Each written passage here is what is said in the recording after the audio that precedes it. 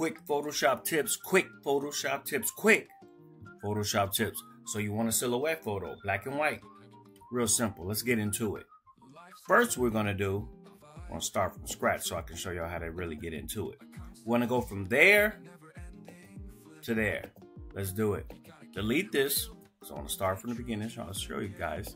Want to go up to filter, camera raw filter. Y'all know that's my favorite thing. Camera raw filter. We in Photoshop. Camera raw filter.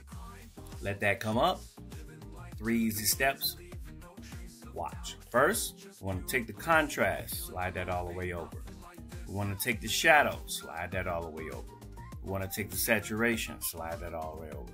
We're done. 3 sliders. We're done. It'll go from that. Come on, camera raw filter. To that. Real quick. Quick Photoshop tips. Quick Photoshop tips. Quick Photoshop tips. And I'm gone.